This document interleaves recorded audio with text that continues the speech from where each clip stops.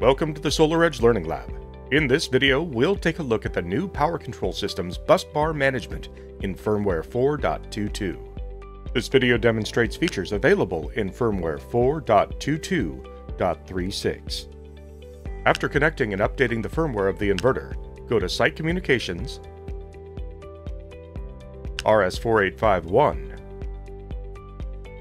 Meter 1, and verify the CT rating is set to 225 for the SolarEdge Slim CT.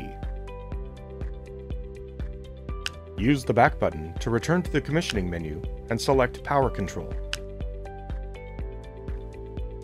Energy Manager, Limit Control, Busbar Current Management. Let's start by running CT calibration. This feature allows the extension of CT leads by calibrating the system based on resistance across the leads. Next, you'll be taken to the CT connectivity test, which will verify connection and orientation of the CTs. Upon successful completion of the test, you'll be taken to the Busbar Current Management configuration, where you'll enter circuit breaker size and busbar rating.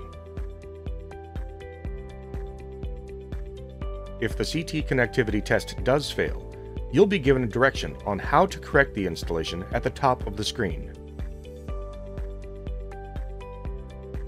Advanced settings are intended for third-party unmonitored generation sources. For more information, see the application note about active busbar current management at SolarEdge.com.